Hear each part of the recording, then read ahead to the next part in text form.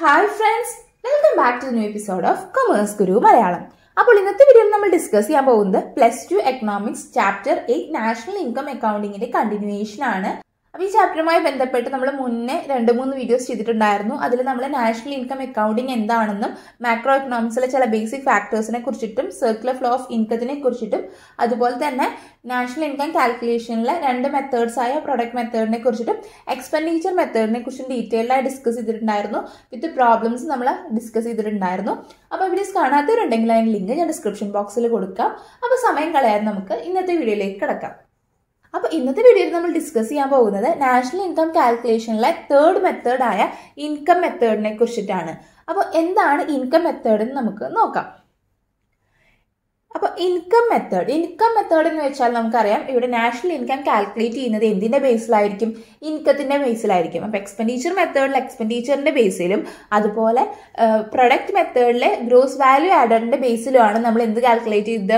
National income calculate ചെയ്തത്. So income മെത്തേഡിലെ ഇൻകത്തിന്റെ ബേസിലാണ് നമ്മൾ നാഷണൽ ഇൻകം കാൽക്കുലേറ്റ് ചെയ്യുന്നത്. അപ്പോൾ നാഷണൽ ഇൻകത്തിൽ GDP എങ്ങനെയാണ് കാൽക്കുലേറ്റ് ചെയ്യുന്നത് എന്ന് വെച്ചാൽ എല്ലാ ഫാക്ടറി ഇൻകവും, അതായത് നമ്മുടെ ഇക്കോണമിയിലുള്ള എല്ലാ ഫാക്ടേഴ്സ് ഓഫ് പ്രൊഡക്ഷന്റെയും ഫാക്ടറി ഇൻകം നമ്മൾ ആഡ് ചെയ്യുമ്പോൾ അല്ലെങ്കിൽ സം ചെയ്യുമ്പോൾ നമുക്ക് ലഭിക്കുന്നതാണ് GDP എന്ന് പറയുന്നത്. അപ്പോൾ എന്താണ് ഫാക്ടേഴ്സ് ഓഫ് പ്രൊഡക്ഷൻ? അത് നമ്മൾ ഫസ്റ്റ് ചാപ്റ്റേഴ്സിലൊക്കെ ഡിസ്കസ് ചെയ്തിട്ടുണ്ടായിരുന്നു. ഈ ചാപ്റ്ററിന്റെ ഫസ്റ്റ് സർക്കുലർ ഫ്ലോ ഓഫ് ഇൻകത്തിൽ നമ്മൾ അതിനെക്കുറിച്ചിട്ട് പറഞ്ഞിട്ടുണ്ടായിരുന്നു.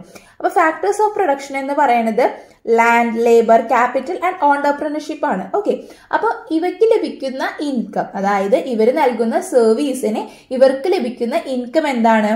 ലാൻഡിന് റെന്റും, ലേബറിന് വേജസും, ക്യാപിറ്റലിന് ഇൻട്രസ്റ്റും, ഓൺടർപ്രണർഷിപ്പിന് ഗ്രോസ് പ്രോഫിറ്റുമാണ് അവർക്ക് എന്ത് കിട്ടുന്നത്? റിവാർഡായിട്ട് അല്ലെങ്കിൽ ഇൻകം ആയിട്ട് ലഭിക്കുന്നത്. ഓക്കെ, സോ GDP നമ്മൾ എങ്ങനെ കാൽക്കുലേറ്റ് ചെയ്യുന്നത്? ഒരു ഇക്കോണമിയുടെ ഉള്ളിലുള്ള എല്ലാ ഫാക്ടേഴ്സ് ഓഫ് പ്രൊഡക്ഷനും ലഭിക്കുന്ന ഫാക്ടറി ഇൻകം നമ്മൾ ആഡപ്പ് ചെയ്യുമ്പോൾ നമുക്ക് ലഭിക്കുന്നതാണ് GDP. അപ്പൊ നമ്മളോട് പറയുന്നത് എന്താ വെച്ചാൽ ഈ ഗ്രോസ് പ്രോഫിറ്റിന്റെ ഉള്ളിലെ എന്തൊക്കെ ഇൻക്ലൂഡഡ് ആണ്? ഡിപ്രീസിയേഷൻ ചാർജസും അതുപോലെ നെറ്റ് ഇൻഡയറക്ട് ടാക്സസും ഇൻക്ലൂഡഡ് ആയിരിക്കും. ഓക്കെ, അപ്പൊ നമ്മൾ എക്സ്പെൻഡിച്ചറിലും അതുപോലെ ഗ്രോസ് വാല്യൂ ആഡറിലൊക്കെ പറഞ്ഞിരുന്നു ith ഫേം അല്ലെങ്കിൽ നമ്മുടെ ഇക്കോണമിയിൽ ഒരുപാട് ഫേംസ് ഉണ്ട്. ആ ഫേമിലെ ഒരുപാട് ഫേംസ് ഉണ്ട്. ആ ഫേംസിന്റെ ഒക്കെ എന്താണ് എക്സ്പെൻഡിച്ചർ ആയാലും അതുപോലെ ഗ്രോസ് വാല്യൂ ആഡൊക്കെ ആഡ് ചെയ്യുമ്പോഴാണ് നമുക്ക് എന്ത് കിട്ടുന്നത്? നാഷണൽ ഇൻകം കിട്ടുന്നത്. എന്നാൽ ഇവിടെ ഇൻകത്തിന്റെ കേസിൽ ഇൻകം റിസീവ് ചെയ്യുന്നത് ആരാണ്? ഹൗസ് ഹോൾഡ്സ് ആണ്, അല്ലെ? അതായത് വേജസ് ആയാലും അതുപോലെ തന്നെ റെന്റ് ആയാലും ഇൻട്രസ്റ്റ് ആയാലും ഗ്രോസ് പ്രോഫിറ്റ് ആയാലും ഇതൊക്കെ റിസീവ് ചെയ്യുന്നത് ആർക്കാണ്? ഹൗസ് ഹോൾഡ്സിനാണ്, അല്ലെ? ഹൗസ് ഹോൾഡ്സിലുള്ള ഇൻഡിവിജ്വൽസിനാണ്. അപ്പൊ ഈ ഹൗസ് ഹോൾഡ്സിനെയാണ് നമ്മൾ ഇവിടെ നോക്കുന്നത്. അതായത് നമ്മുടെ ഇക്കോണമിയിൽ ഒരുപാട് ഹൗസ് ഹോൾഡ്സ് ഉണ്ടായിരിക്കും. ആ ഹൗസ് ഹോൾഡ്സിനെല്ലാം റിസീവ് ചെയ്യുന്ന ഇൻകം നമ്മൾ ആഡപ്പ് ചെയ്യുമ്പോഴാണ് നമുക്ക് GDP ലഭിക്കുന്നത്.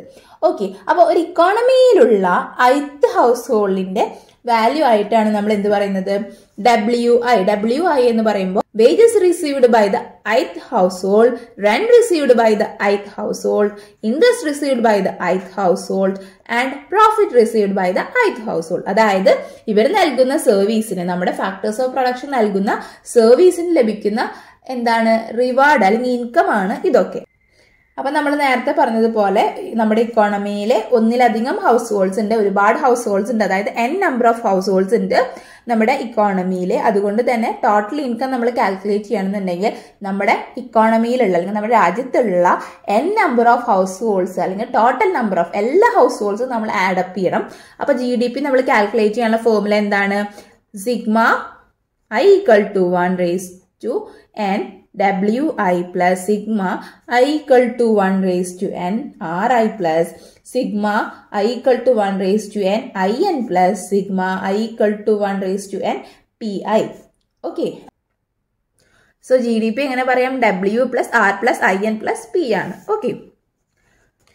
സോ ഇൻകം മെത്തേഡ് പ്രകാരം ഒരു ഇക്കോണമിയിലെ GDP എന്ന് പറയുന്നത് എന്താണ്? ഫാക്ടേഴ്സ് ഓഫ് പ്രൊഡക്ഷൻ റിസീവ് ചെയ്യുന്ന wages, rent, interest and gross പ്രോഫിറ്റിന്റെ sum total ആണ്. ഓക്കെ, മനസ്സിലായില്ലേ? അതാണ് നമ്മൾ ഈ ഇക്വേഷൻ വഴി മനസ്സിലാക്കിയത്. ഇനി നമുക്ക് ഇൻകം മെത്തേഡിൽ എങ്ങനെയാണ് പ്രോബ്ലംസ് വർക്ക്ഔട്ട് ചെയ്യാന്ന് ഈ എക്സാമ്പിൾ സഹായത്തോടെ മനസ്സിലാക്കാം. അപ്പോൾ ഈ ക്വസ്റ്റ്യനിൽ എന്താണ് പറയുന്നത് നമുക്ക് നോക്കിയാലോ. അപ്പോൾ ഈ ക്വസ്റ്റ്യനിൽ പറഞ്ഞിരിക്കുന്നത് വേജസ് എന്ന് പറയുന്നത് 750 ആണ്, 750 crores ആണ്, rent 350 crores, interest 200 crores, gross profit 300 crores ആണ്. അതായത് നമ്മുടെ ഇക്കോണമിയിൽ ഒരു വർഷത്തിലെ ഫാക്ടർ സർവീസസ് പ്രൊവൈഡ് ചെയ്യുന്നത് വഴി ഹൗസ് ഹോൾഡ്സിന് ലഭിച്ചിട്ടുള്ള ഫാക്ടർ ഇൻകംസ് ആണ് ഇതൊക്കെ. ഓക്കെ, അപ്പൊ നമുക്ക് GDP കാണാനുള്ള ഫോർമുല എന്താണെന്ന് അറിയാം. എന്താണ്? W+R+IN+P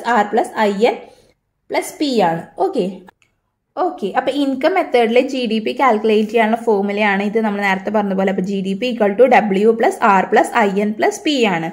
ഓക്കെ, അപ്പൊ നമ്മുടെ ക്വസ്റ്റ്യൻ പ്രകാരം നമുക്ക് ഓരോന്നിന്റെ വാല്യൂസ് ഇതിലേക്ക് അപ്ലൈ ചെയ്യാം. ഓക്കെ, അപ്പൊ GDP = W+R+IN+P ആണ്.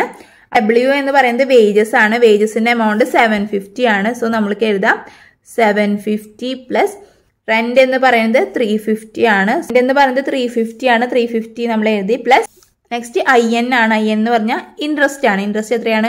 200 ആണ്. ഓക്കെ, സോ 200 പ്ലസ് P എന്ന് പറയുന്നത് എന്താണ്? പ്രോഫിറ്റ് ആണ്, ഗ്രോസ് പ്രോഫിറ്റ് ആണ്. അത് 300. ഓക്കെ, അപ്പൊ നമ്മൾ 750 പ്ലസ് 350 പ്ലസ് 200 പ്ലസ് 200 പ്ലസ് 300 ചെയ്യുമ്പോൾ നമുക്ക് ലഭിക്കുക ₹1600 crores ആണ് കേട്ടോ. ഓക്കെ, ഇതാണ്. അപ്പോൾ ഇൻകം മെത്തേഡിൽ നാഷണൽ ഇൻകം കാൽക്കുലേറ്റ് ചെയ്യുക എന്ന് പറയുന്നത് വളരെ സിമ്പിൾ ആയിട്ടുള്ളൊരു വേ ആണ്. ഏറ്റവും എളുപ്പമുള്ള ഫോർമുലയാണ്. അപ്പോൾ എല്ലാവരും ഈ ഫോർമുലാസ് ഒക്കെ പഠിച്ചു വെക്കുക, ഇക്വേഷൻസ് ഒക്കെ പഠിച്ചു വെക്കുക.